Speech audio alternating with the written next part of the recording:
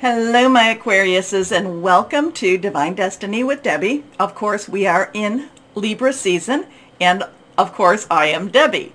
Now, I'm reading for September 29th, the full moon, through October 5th. I've done an overview, Justice Wins, getting a lot of that Justice card, and even in my private reading. So let's see what this all means, okay? Keep our vibrations very, very high. Now, besides my overview video, I always remind you these are general readings, may or may not resonate. Take what you like, leave the rest, okay? Okay. We are about to go, that Pluto thing, you know, this is why I keep bringing it up, because Pluto's about to go into Aquarius.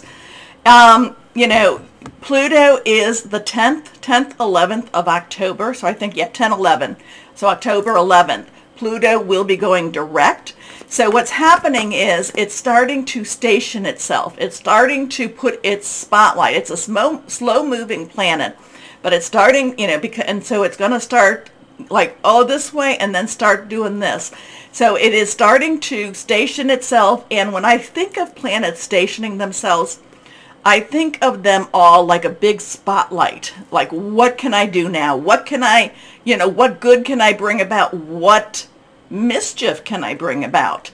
So we've got some interesting stuff with Pluto. I think there's some trining going on in October or something with Scorpio, something to do in Scorpio, maybe one of the moons, I don't know. So I do think that, you know, Pluto transformation, this is in its last leg of the Capricorn run, okay? And Capricorn is earth energy, so this is our money, job, career. But then it goes into Aquarius, and it goes back in 2024 for a minute, back into Capricorn. But it'll go into Aquarius, which will be actually the transformation of our thoughts, our ideas, of our plans, okay? So it's kind of like it's really getting into this space where it means major business. So, and then you take over. Then it comes into just I'm not going to say disrupt our ideas, but just bring about new ideas. I do feel like, my Aquariuses, you are going to be stronger than you think in the development or the partnering with Pluto. Okay, so let's see what we've got going on. And I hope that made sense to someone. But anyway, higher power, Holy Spirit, what would you like to say to our Aquariuses? What would you like to say to our Aquariuses? Here we go. 1, 2, and 3. Nothing is reversed. Let's try to get it out of the glare. First card, the 5 of air. So 5 has change, positive, negative.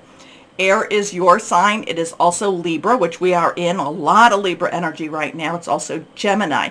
Thought processes, thinking things through, making your plans, hearing news. There's change ahead, and it may not necessarily be a positively received change, but I feel like it's a very necessary change, okay? Now, one thing about the 5 of Swords and the 5 of Air that I'm always telling you about is watch out for sneaky snake. There's always someone that wants to try to create mischief. So when I see the 5 of Air, there's a mischief maker here. There's a sneaky snake here. Okay? So somebody that might be trying to create havoc in your own plan. So be very careful. Be very aware. Okay? It doesn't mean you have to do anything against that person or not, but you might be able to avoid the situation. Okay? Just be aware of it. And, you know, this is where you want to be very wise, and you just want to be, what is it? Wise as a serpent, gentle as a dove. Okay? So we have the 5 again. Change, change, change. It doesn't have to be bad change, but in the face of it, it feels like it's not necessarily the change you've been wanting. Okay? So, an unwise choice. Learn what you can from this situation. Review everyone's motives. All right. Like I said, it's kind of like it's, my way or the highway. I'm feeling like it might be more the highway. Okay, here we go. Next card. The Page of Water. A loving energy here, a caring energy here. So there is, there is this sense of leaving the situation. There is a caring energy, a caring, in fact, many ways, it could be a caring partnership that comes into your life. Now that could be, that could be in your work, that could be in your home, it could even be romantic or intimate. So the page's underlying energy is Earth, Capricorn, Taurus, and Virgo, money, job, career. But water is your romantic, your intuitive, your creative, okay, your flowing energy. So there's something that even though this might have a change, you're going to be able to take whatever this change is. You might have a partner that helps you deal with this change, and you're going to kind of see that, that silver lining, okay? You're going to see how to work your way through the change. The page is very enthusiastic, very young energy, very happy energy, very get-going energy. The page can also be a messenger. So you could be getting a message about something that's going to be very positive for you. It may feel harsh, but it winds up being something so much better than what you thought. So the page is intuitive, sensitive, artistic, and friendly. A new person enters your life. A relationship begins a new phase. Heightened psychic abilities. And that is one thing too with the air energy going on. Don't distrust your gut. Or so I should say, trust your gut, but for my Aquariuses, I'm going to say don't dismiss or distrust your gut, okay? So there might be there's some change going on around you, but there's someone that helps you to navigate the waters, someone that helps you to get through. It's a very kind energy. It's a very loving energy, okay? Next card, the Ten of Water. So this is, in fact, this is like the creme de la creme. So even though it may not feel good, it may not feel, oh, this isn't what I wanted, this isn't the way I thought it was going to be, there's this loving energy, and this 10 transitions you into a better place, okay? The 10 of Water, 10 of Cups is about happy family, happy love, being loved, okay? So you may not necessarily feel it when it's all happening, but the people that do care for you, the people that do love you, will be there for you, will support you during this time. But it also transitions you into a better place, okay? A contented and rewarding family life. Your emotional and material needs are met. Trustworthy relationships. So, so even though we got sneaky snake here, there are people that love you and care for you and that really want good energies, good things to happen for you. Okay? And you'll find it. You'll find it. Be aware of it. Open your mind to it. Open your heart to it. Okay, let's see what else we have here now. Holy Spirit, what else would you like to say to our Aquariuses? What else is there for our Aquariuses? What else for our Aquariuses? Here we go. Okay. Mental conflict. Decisions, decisions, decisions. We have a 2. This is the 2 of air. So your energies, again, crossroads, choices, decisions. Which way do I go? Partnerships. So there is a thing for, there is a connection with this 2 and this 5. And yet at the same time, we have this beautiful, loving energy all around us. Sometimes it's hard to believe this. Sometimes it's hard to trust this. Sometimes, it's kind of like seeing is believing. But yet at the same time, there is this beautiful energy all around you. So what are you going to do? What are you going to choose? Now, if this was the 2 of Swords or the 2 of air, I would say basically make a decision. I'm going to tell you that this is one of those times that I would say, give it to God. Just give it to God. You don't even have to believe in a higher power. You just say, hey, Debbie told me to give it to you. So you do something with it. Okay?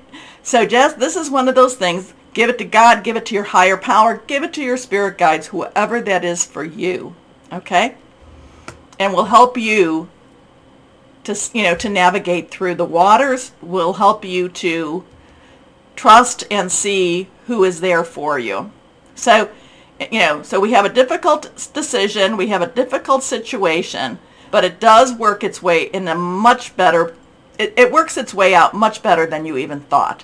But, you know, my Aquariuses, you're going to want to try to think it through a little bit more, and this is not a time for you to be thinking so much. Okay? Okay. Let's go on now and do our Angels of Abundance. Angels of Abundance, what do you want to tell our Aquarians? What do you want to say to our Aquarians? Okay, we got this card flew out, and it says, block out distractions. And that could go along with this and this. Your life purpose and other priorities need your undivided attention. So it's time for you to take charge of your schedule and working environment by turning off electronics and avoiding anyone or anything that distracts you from what's important. And that could be sneaky snake. You already know that what these distractions are, and you have the power to responsibly block them out. That's interesting because Libra got a stone that said something very similar to that. But let's see what your stone is now. This is Angel Gemstones. Let's see. What stone, what crystal, gemstone would be good for our Aquariuses? What would be good for our Aquariuses? Okay. Ooh. Interesting. Angel of Intelligence. Fluorite. Fluorite. Have you been unable to focus on complex tasks? You are an intelligent being. You can lovingly accomplish whatever you put your mind to. Is that where your mental conflict is? Develop your inner genius. Educate yourself in areas you feel your knowledge may be lacking. Very interesting. I'm kind of digging these cards. So let's see what the message is. Angel of Intelligence. And you might want to say this. You might want to copy this down and say this around the full moon. I am an intelligent being with the ability to focus on complex tasks and figure them out. Well, that is very much my Aquarians. I enjoy researching and learning new things. I am hungry to gain knowledge. I am smart enough to realize that I can always discover new information. All right, now, we know that with the full moon on the 29th, it's in Aries. Cool your emotions. Right there tells me that things are going to be a little stressful, a little tense. So let's see what other cards, and again, I'm using the new Moonology that I just got, Moonology Manifestation. What else do we have? What moon message for our Aquariuses? What moon message for our Aquariuses? Okay.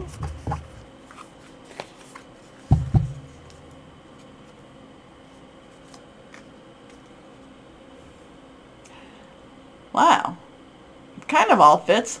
Last quarter moon in Aquarius. Reflect on your priorities.